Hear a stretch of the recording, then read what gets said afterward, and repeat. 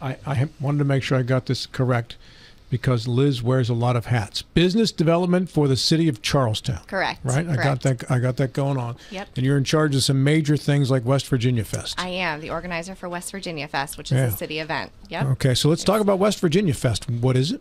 When is it? And how's it work?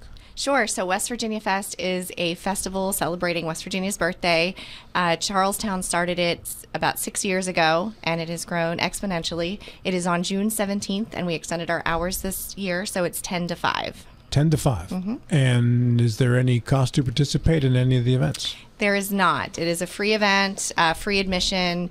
You can come and just walk the streets. There's no like ticketing or anything like that. Yeah, what are you offering that day?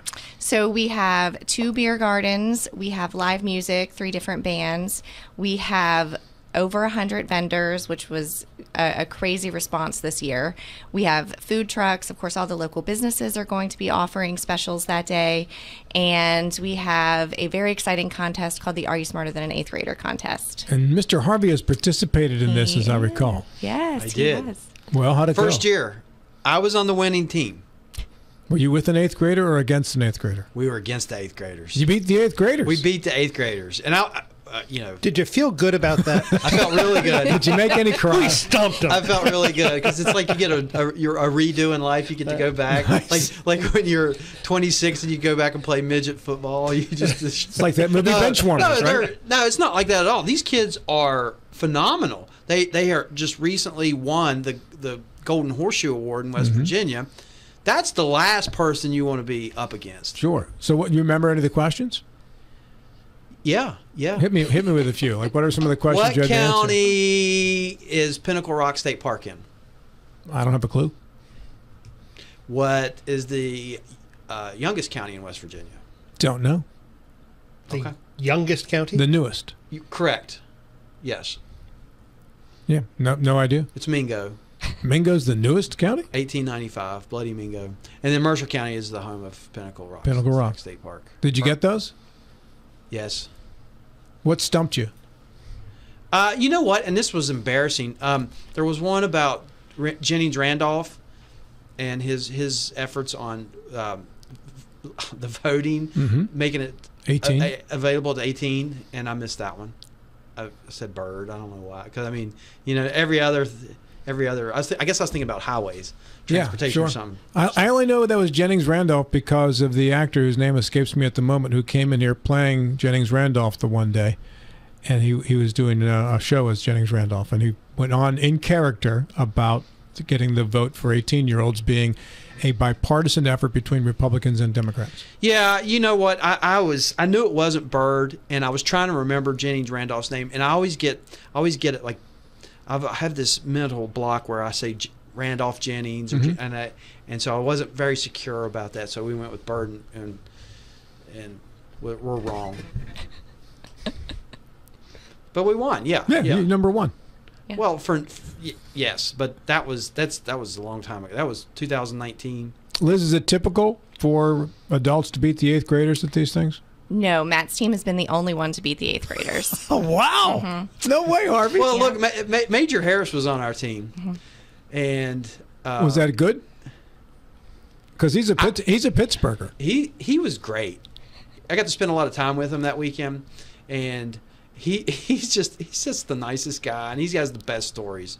Especially being a huge Mountaineer fan, just hearing his stories, and it was incredible. And him hanging out with Emmitt Smith at a restaurant, and all his perceptions of things if he was playing today, his NIL money, he would be set for life. But things were certainly different back then, and the trappings of going through the draft process and the combine was just incredible, because he was just like a lot of that was all new, and he was discovering this big wide world, and it was great. And he was hanging out with some of these professional athletes that are now in the Hall of Fame.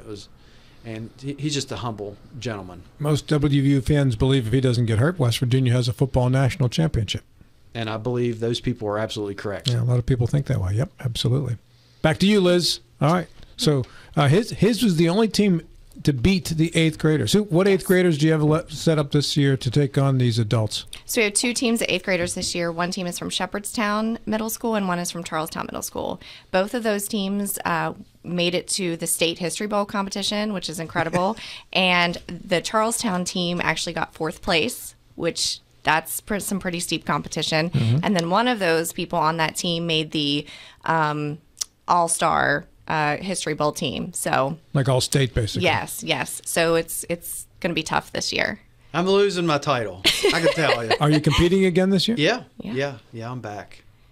He Who's got with you? specifically picked to be on a team. Jim Wysong. Is he related to Locke? Yes, They he are. is. They are related. Yeah. Jim's a Charlestown fixture. He works for the city, and he could be the Mountaineer mascot. I mean, he's just. He loves the Mountaineers. He loves the Mountaineers. He bleeds blue and yellow, and he's going to be a great captain. He's the captain of the team. And then who?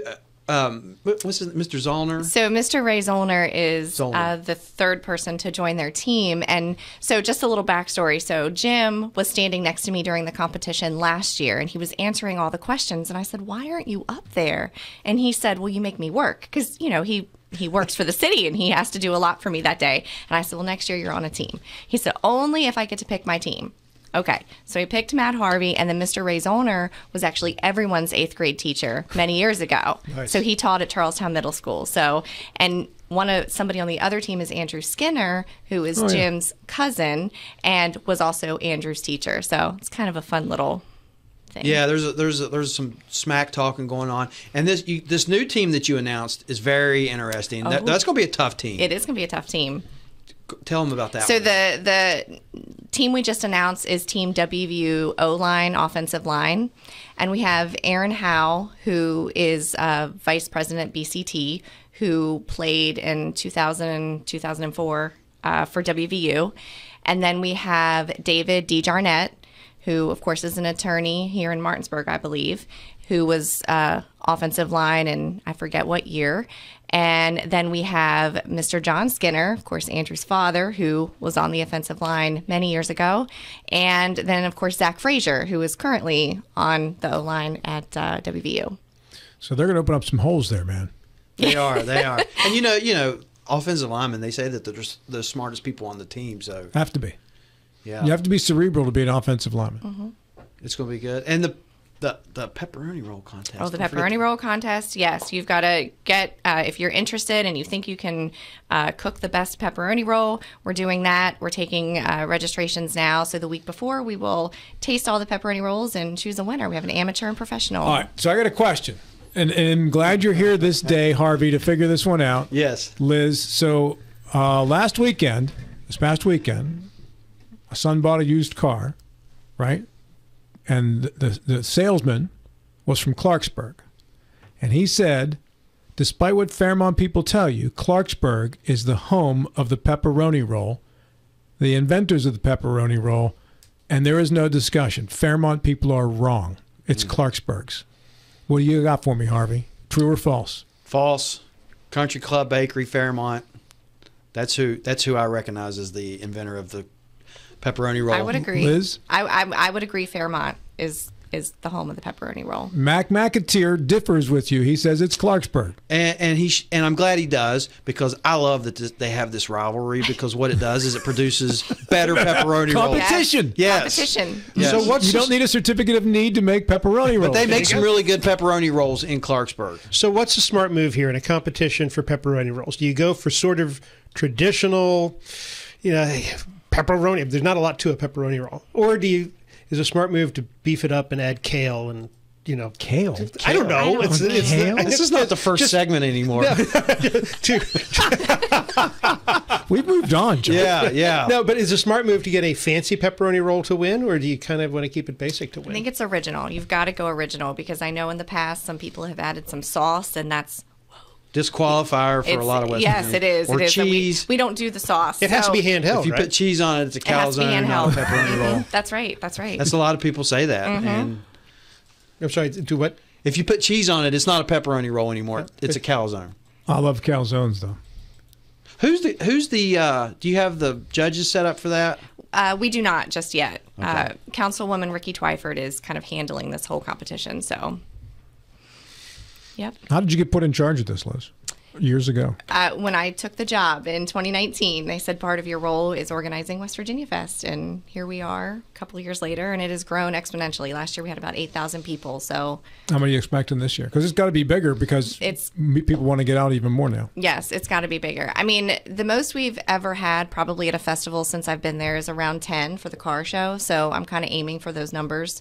Hoping. All right, what's the proper area for West Virginia Fest in Charlestown? Where do you park and where do you celebrate? So we celebrate from Mildred Street all the way down to West Street on Washington Street, west and east. And then the side streets are also shut down: Charles Street, Lawrence Street, Samuel Street. The farmers market will be operating as per usual. Places to park. So there are 2 lots on Congress Street. There is a lot on Liberty Street. Wright Denny has been so kind as to open their parking for us. The Presbyterian Church has opened parking for us, and the rest of it is just street parking for now. I'm trying to get some more parking spots, but... Are the meters going to be on? No. Free parking all day. Sweet. And you have some celebrities coming. We do. We have 3 WVU players: Zach Frazier, CJ Donaldson, and Nico Marchiol, who is going to be the quarterback. Correct? Or well, we don't know.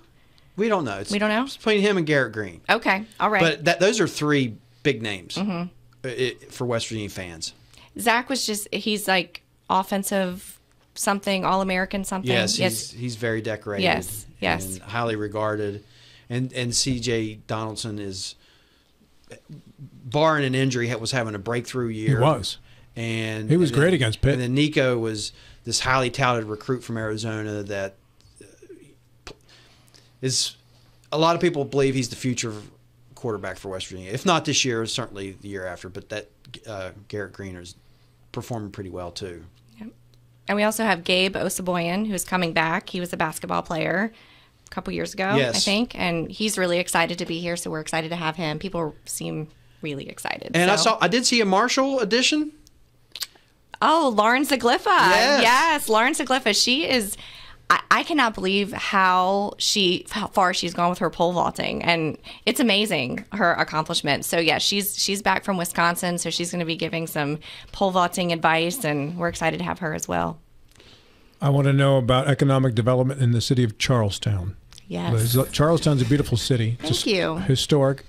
I've enjoyed every single visit I've ever had to Charlestown. Talk to me about recruiting business there, what the atmosphere is like right now in 2023 for recruiting business into Charlestown and Jefferson County and West Virginia. We are actively recruiting businesses. We have grown really well over the last couple of years.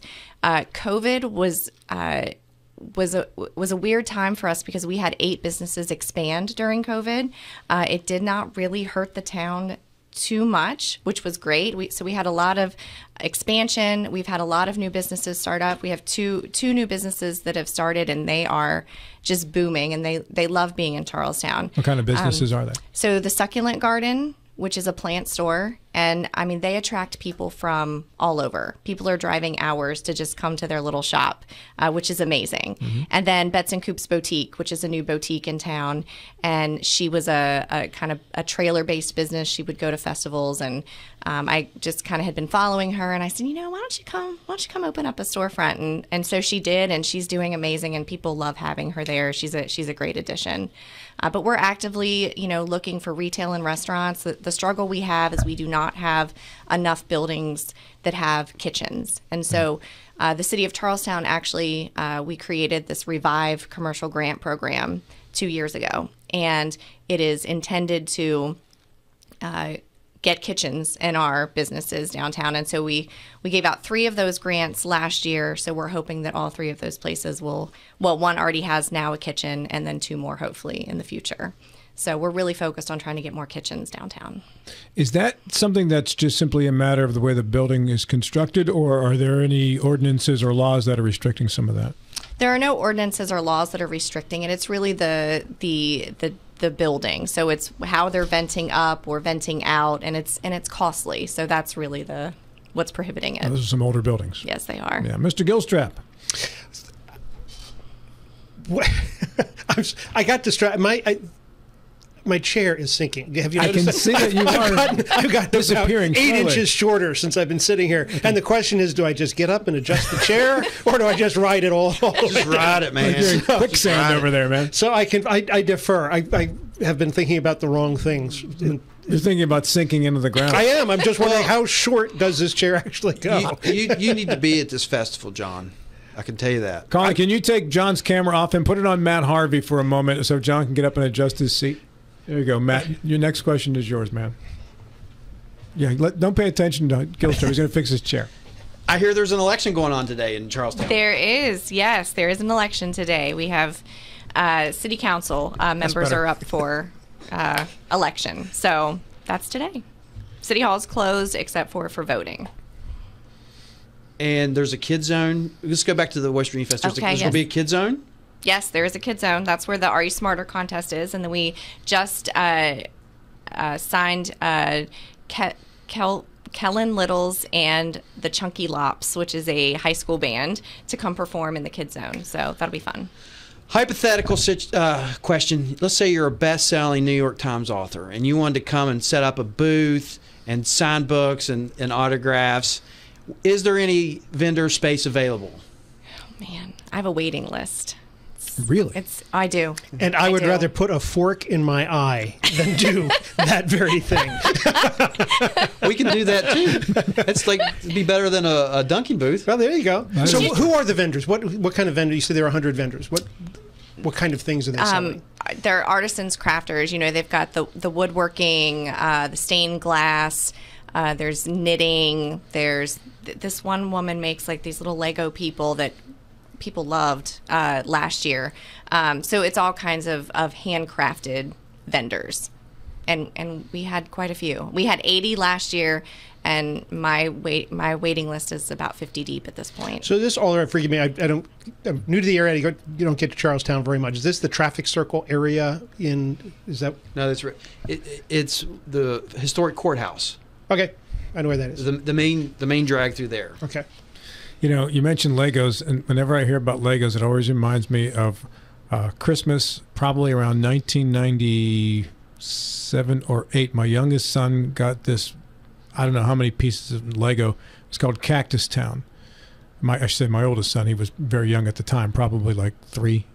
And I spent all Christmas Day, and when I say all, I mean all Christmas Day, assembling Cactus Town. And I went upstairs to get him, to tell him, Dominic, Cactus Town is completed. He comes downstairs, couldn't have been more excited, celebrating, yeah, Cactus Town. And he goes in, and in his mind, Cactus Town was a thing that needed to be blown up. And he proceeds to blow up Cactus Town. No. He's like doing all the sound effects and everything, and I'm sitting there. I mean, Cactus Town even had a little old Western shack and like a hotel, and inside the hotel was a bed and a chair and a table, and on the table was a little water pitcher. That's how detailed Cactus Town Lego was. I even got my hand in this little opening to put Cactus Town water pitcher in, and he blew the whole thing up. 8 hours of work done in a matter of seconds. But he had fun. But he had fun, and that's a Christmas I'll never forget because of Cactus Town Legos. So anytime someone mentions Legos, I automatically get a little smile and a laugh inside. So, Liz, it's June the 17th. June the 17th, 10 to 5. City of Charlestown. No admission.